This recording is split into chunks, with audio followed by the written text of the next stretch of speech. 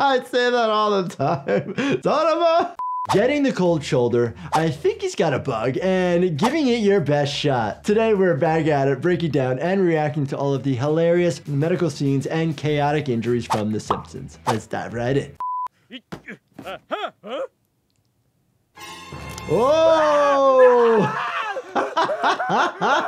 The amount of people that come into the emergency department and tell me that they have been bitten by a spider, yet none of them have actually seen the spider bite them. There can also be a clogged hair follicle that leads to folliculitis, which then leads to maybe an abscess.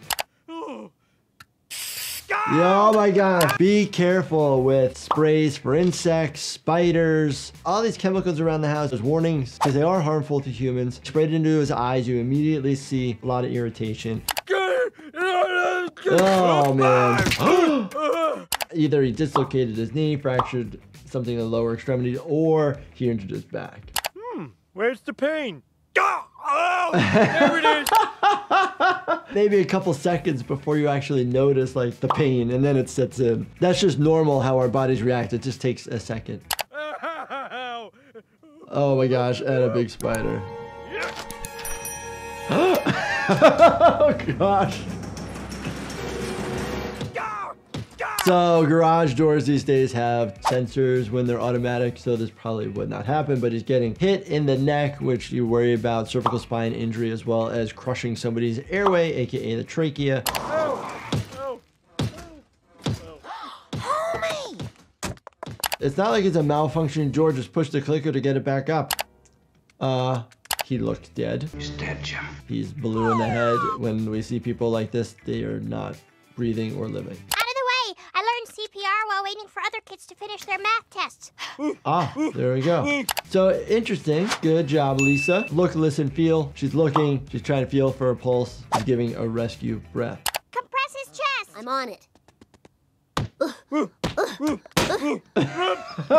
Not the right way to do CPR. If you find somebody unresponsive, please shake them, check to make sure that they are actually unresponsive. If they are, please have somebody call 911 or somebody go get an AED. Then you're checking for a pulse. You're also looking and trying to feel if they're actually breathing. What happened? Where am I? Typically, if you're not trained in CPR, you can do hands-only CPR, where there is no rescue breathing, and you just start doing chest compressions between the nipple line, middle, and you're doing it at about 100 beats a minute to say a rhythmic song of like staying alive, staying alive, staying alive. It's all right. It's okay. You wouldn't believe what happened to me. I tried to do it. You told me to do it. What happened? Not too often do we have people wake up from a cardiac arrest and get up and walk around and move around. Yes, there is some confusion, but when we get people back, so to speak, from cardiac arrest, which is unfortunately rare, they're actually still in a pretty bad shape. Look at this mess. I told that boy 1 billion times to pick up his jaw. I say that all the time. Son of a... Falling downstairs, it is super common. I always ask, are they carpeted stairs? Are they wooden stairs? Are they concrete stairs? How did they land? What's hurting them? Basically, you have to poke and prod the whole body just to make sure that there's not an area that isn't hurt. I like to play with you. There goes my back again. I like to play with you. I like to play with you. Back pain just is awful, and especially if you can't get up. We worry about something called rhabdomyolysis because you can have muscle breakdown when you're on the ground for a long period of time. I like to play with you. I like to play with you. Get help, boy. I like to play with you. I like to play with you know, that's why elder people have the life alert button. If they fall and they can't get up, this way they can call 911 and somebody can come to the house and assess, either just get them up or bring them to the hospital. Oh, fun. During my residency, they actually opened up a trampoline park right near it, and we had so many people come in with fractured ankles, dislocations. It was impressive. Oh, yeah. Oh! Trampolines are notorious for causing injuries, sprains, strains, fractures, and dislocations. I've had people come into the emergency department after falls, landing on weird objects and severing their spinal cord. Otto, you okay? Yeah, just pop my shoulder back in. Ooh, Thanks, buddy. Oh my gosh. Typically, dislocations of a shoulder, you can get it back in without medications. Putting it back in, you can cause a fracture of either the proximal humerus or glenoid fossa, the rim. Ow! I bit my tongue.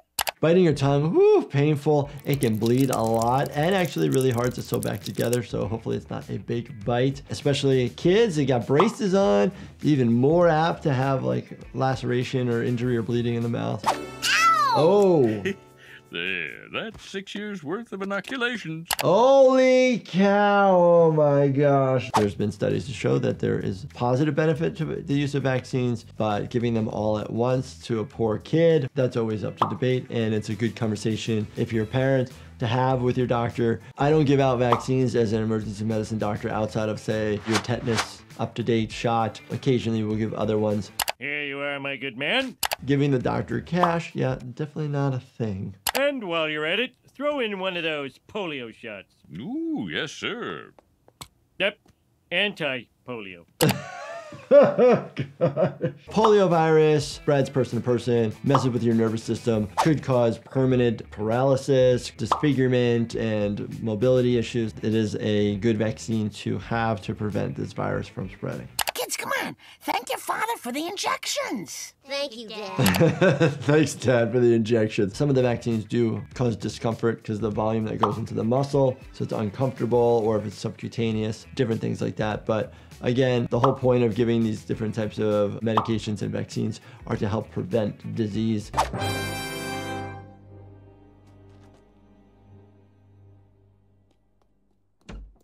Make your new piano mover.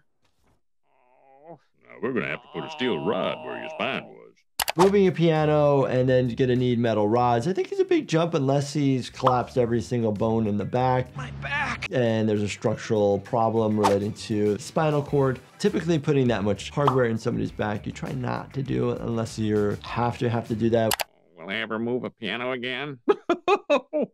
Oh my goodness gracious, no. We see people with big rods in their spine, typically from really bad scoliosis that needed to be fixed. Most of the time, hardware that goes in people's backs is very small. But again, you're putting a foreign object in that area, and sometimes it really helps individuals, and sometimes it continues the pain, but at least somebody has a structure that they're going to be okay. I love The Simpsons. Always entertaining. They give us good medical scenes to talk about. Thank you, Homer, because he's the one that mostly does all these injuries. Also, I made fast-acting health supplements with you in mind. No matter what the issue, I got you covered. Check out Life Happens. You take them only when you need them. If you enjoyed this, check out this playlist right here. We've done 18 Simpsons. 18. Hit that like button, turn on your bell notifications, and subscribe, please. Thank you very much for watching, and stay healthy, my friends.